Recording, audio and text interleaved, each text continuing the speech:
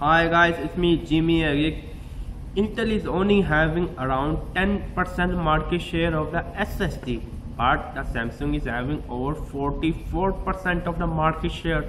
I don't know what someone is thinking that Intel is going to win the SSD battle in 2016 within 1 week. Make sure to check out the link in the description box below.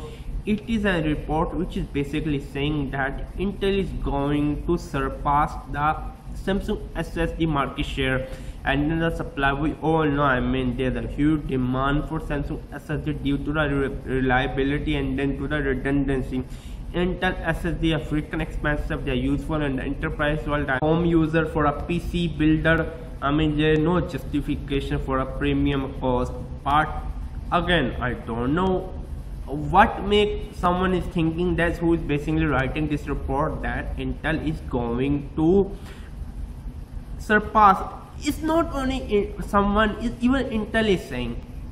Intel is saying that they're going to surpass the Samsung SSD market share and then the supply of it. And badly, Intel even do not reveal any plan. And make sure to subscribe to my channel. Check out the description box below. Intel versus Samsung SSD battle victory in 2016. To be honest with you, sometimes these big companies really want to make fun of themselves. 10% market share versus 44% within 1 year. Then nothing miracle is going to happen for the Intel. And then make sure to check out the link in the description box below. Bye bye.